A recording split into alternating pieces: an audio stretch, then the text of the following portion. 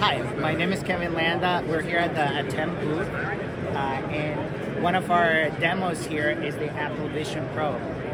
What Ateme is doing, as you know, we're a French company that works with video compression, and what we have done is implemented one of our codecs into the Vision Pro so that Apple can ship that out and people use it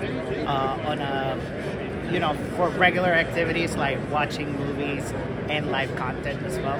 What we have done is, one of the things that we have implemented is our codec, which is that NAB HEVC, that allows to match the images from the left eye to the right eye.